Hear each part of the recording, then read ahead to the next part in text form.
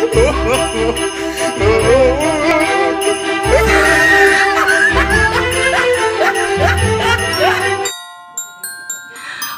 guys, it's Kevin Vlogs again, and for today, yes, we are finally joining the Vlogmas episode series. Yes, okay guys, so for this month's episodes, magbuhat ta og Vlogmas episodes. Basically, ang akong gusto is magbuhat og mga Christmas challenges. So yes, nag-post ko sa Facebook and sa Instagram if unsa mga challenges na gusto niyo ipabuhat sa kuha, and I actually received a lot of suggestions. And yes, for today's video, we're actually doing one of the challenge nga gisuggest sa ato ang dear friend John Emery McCoy. Hi Momshi! Thank you so much for suggesting this video.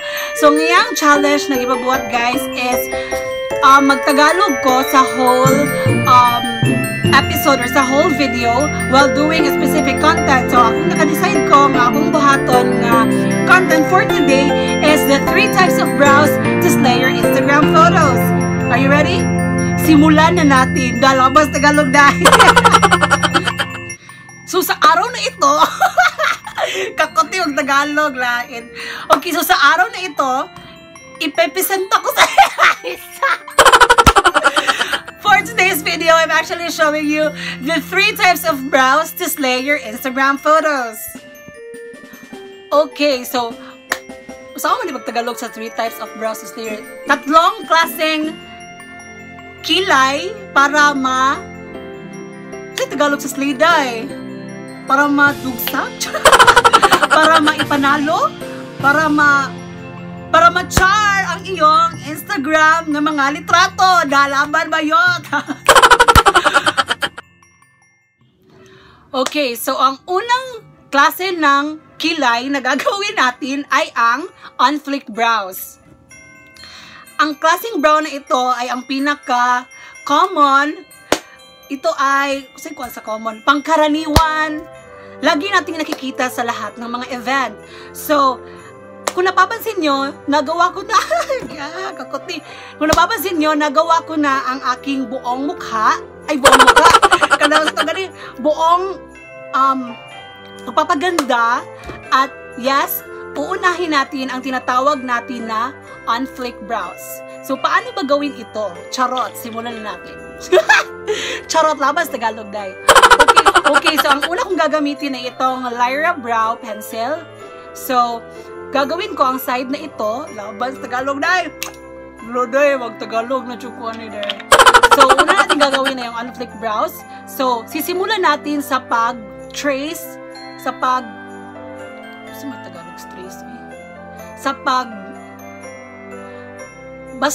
pag-drawing, pagguhit. Sa pagguhit ng kilay. So, simulan na natin. Charot! Simulan na natin. Sige. So, anuhin na natin siya. Guhitin. Laban sa guhit.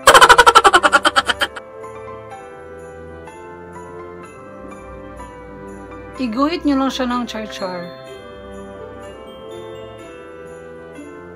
Yung on-flick brows, ito ay perpektong pagkakahulma, charot, pagkaka-char ng brows. So, laban lang tano.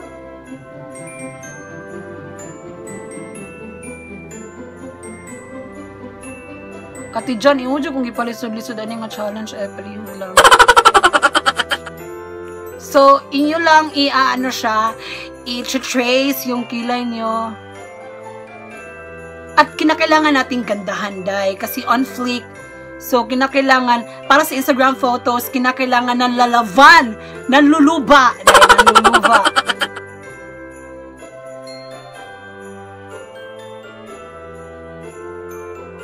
Actually, madali lang naman gawin ng on-flick brows kasi common na ito sa lahat. Ito lang yung ang sasanayan lang. Charot. Basta pagsasanayan mo lang. Practice. Ayun na lang. Practice. Ayan. So, pagkatapos mo siyang ma-trace, i-fill mo yung last na part. Yung may ikog. Ayan. I-fill mo lang siya. ng bonggang-bongga. Kung pigmented yung ginagamit yung eyebrow pencil, you don't need, Tagalog, hindi nyo na kailangang mag-brow gel. After sa brow pencil, gagamit na lang kayo ng powder at saka yung eyebrow mascara para ma-lock, diba? Para masara yung kilay nyo.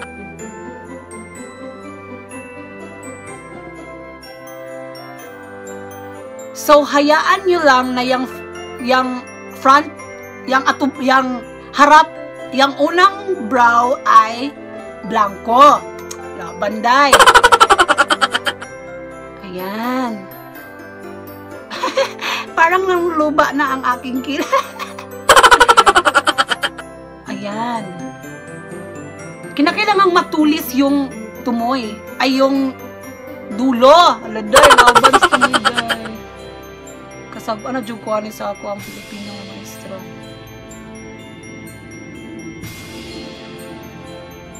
Ayan, bongga na. So, pagkatapos nyong guhitan ang iyong kilay, kinakailangan natin gumamit ng eyebrow powder para malak siya. So, ang gagamitin kong eyebrow powder ay itong Into It. Ana daw para makuha, pero di dyan maklaro laban na dahi, no?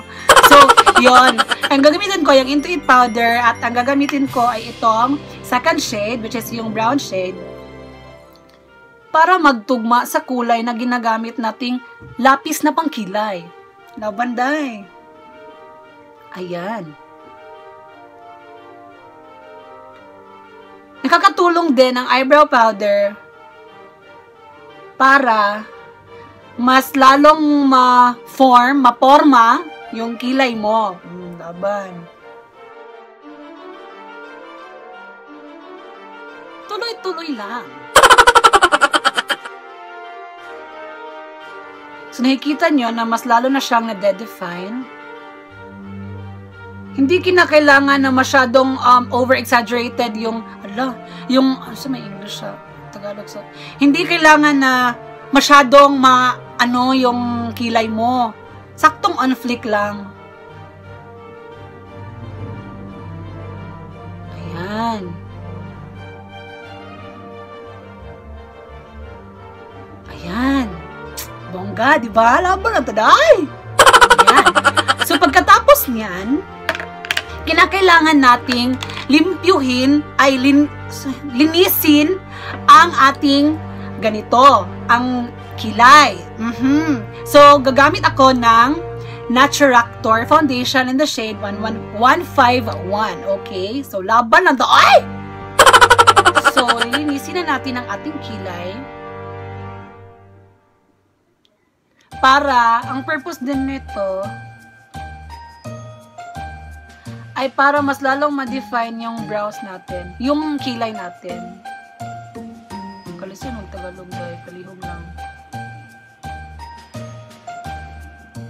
Ayan, di ba? Kita nyo, mas lalo siyang naging on flick and on matalim. Mas lalo siyang naging matalim at mapang-ahas. Charot! Laban. Ayan. Tapos, linisin niyo lang siya. Ayan. Ayan. Parang nandana tayo sa photoshoot, dahil. Laban lang tayo, dahil. Ayan. So, pagkatapos niyan, ayan. Nakikita niyo ba? Ayan. So, pagkatapos niyan, kinakailangan pa rin natin siyang i-fill in, like for example, may mga kulang pa. Kung gusto niyo siyang gawing dark pa, ma-dark, maganyan, i-duduga, i-anyo lang. Basta dahil, dungagi o pencil dahil laban. Kakwa yan nga. Kalisa nga challenge. Ay, ati dyan, palihog lang. Ayan. Ayan, ayan. At pwede nyo siyang i-extend. Ayan. Uy, wag masyadong harsh na extend nung maabot dito dahil na over na dahil. Hanggang dyan lang. Sapat na yan dahil. Ayan. So guys, if you're wondering, if nagtataka kayo yung gagawin natin sa front na part is ibabrush lang natin siya. So, yung gagawin lang natin, ibabrush natin siya gamit itong spoolie.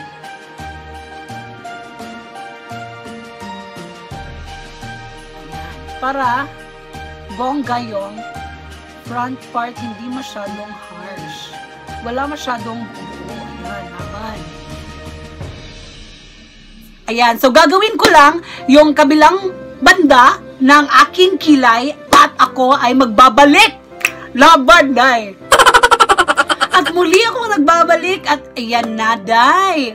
Handa na ang ating on-flick brows para sa isang matinding Instagram picture. So, handa na ba kayo? Ay, wait. May nakalimutan pala ako, guys.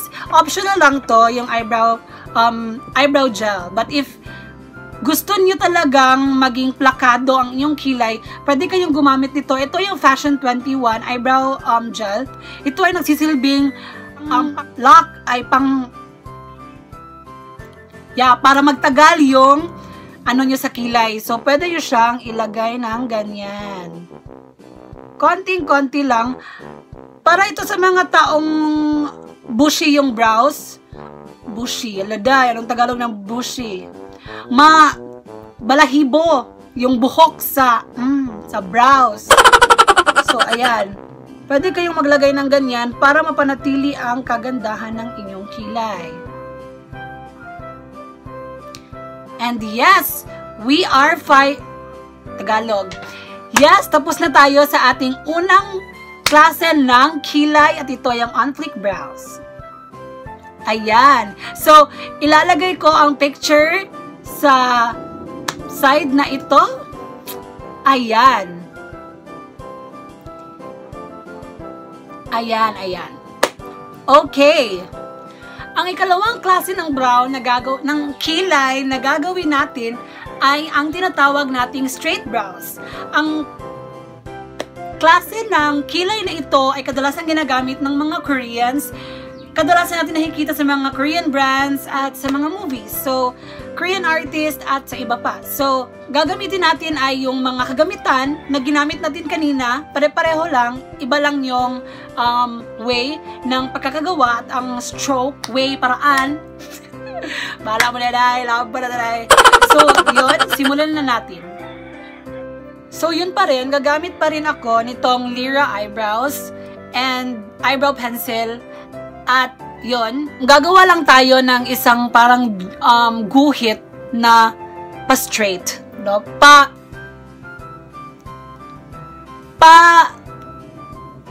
Pa-straight. Sabi Tagalog straight dahil.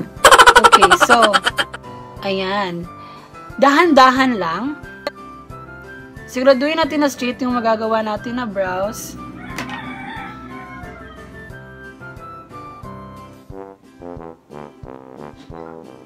Yung Korean na brows, parang makapal siya pero straight.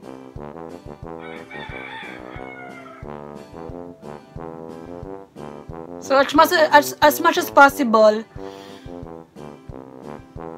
parang iibahin natin yung forma ng kilay natin. Ayan. Tapos i-fill lang natin siya.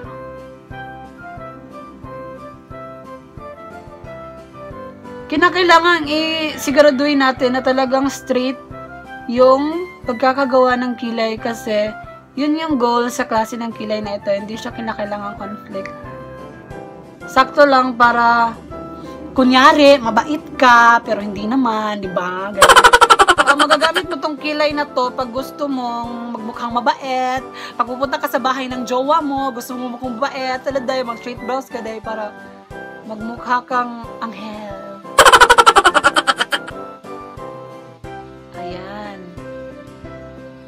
So, ngayon naman ay gagamit tayo nitong Intuit na powder para talagang formahin yung straight na pulbo. Intuit na pulbo. Para gawing talagang straight ang kilay. Ayan. Minsan kasi yung ginagawa ko pag nagsa-straight brows ako, ginagamitan ko siya nitong brow gel para ibaba yung hair. Ayan, nakikita nyo? Kasi yung hair ko, pag ganun siya, hair nating lahat, alangan naman. Ayan. Inaganyan ko siya para bumaba yung hair, para mag-participate.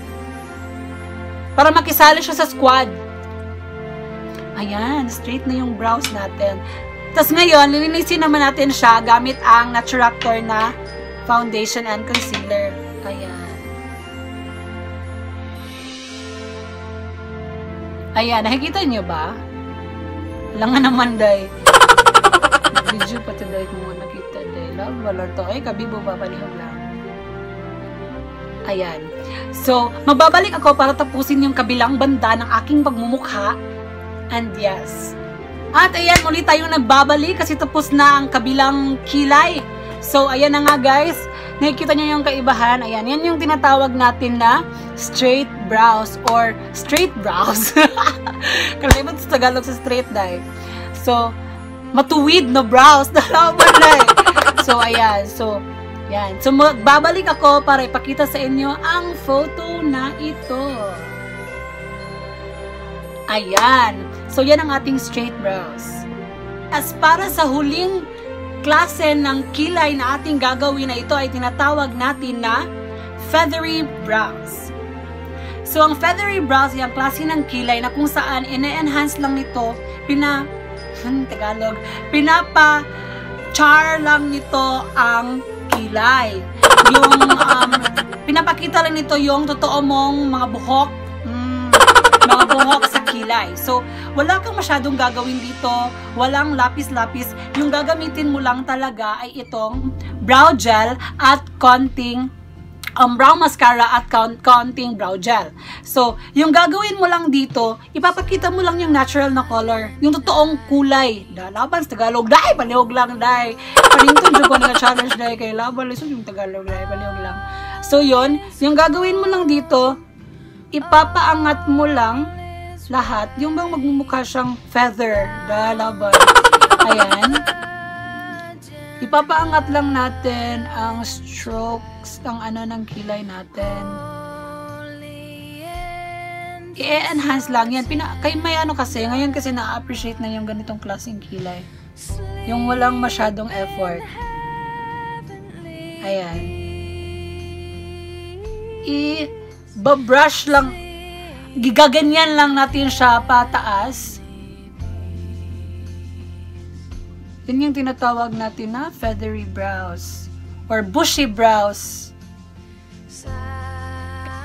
Yung bushy is yung masyado siyang ganon. Yung feathery brows, mayroon pa rin siyang parang pagkalinis. But yung bushy brows, yun talaga yung ano mo talaga siya ng bonggang-bongga.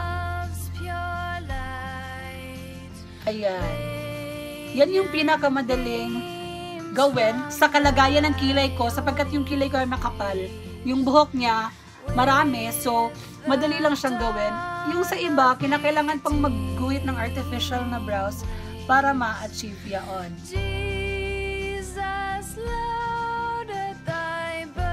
Nakikita niyo? Ayan. Yan yung tinatawag natin feathery brows. Mukha na ba tayong manok sa feather na to? Charot!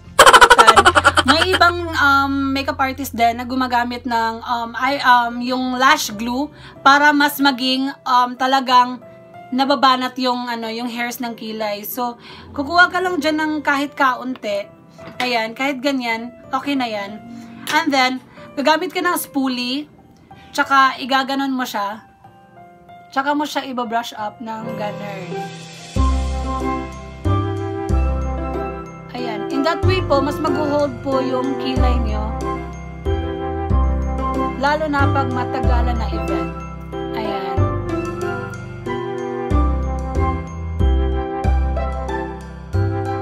So, ayan. Ipapakita ko sa inyo ngayon yung Instagram photo na nagawa ko sa kilay na ito. Ayan. Bonggaday! Labaday! Ayan. And yes, that's it for this video! We finally did it! Isang malaking shout shout out para sa iyo, John Emery Makoy. Thank you so much for suggesting this kind of challenge, ang Tagalog challenge para sa episode na to. And guys, if mayroon pa kayong suggestion para sa challenge na gusto nyong gawin ko para sa ating Vlogmas episode, huwag kayong mahiyang mag-comment or mag-message sa akin. And if you haven't yet subscribed to my channel, please do click the subscribe button and please hit like if you like this video and share if ganahan po mo nga video. And I hope you guys really love watching our today's episode. Okay, laban na to, eh? Kabi mo bas Tagalog? Well, was char yun ay.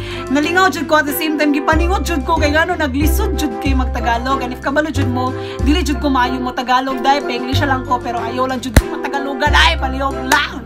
Laban na to, eh? So yes, I hope na mag-watch mo para sa akong upcoming mga challenges soon. And see you all on my next video. Once again, this is Kevin and you're watching Kevin Vlogs. Bye!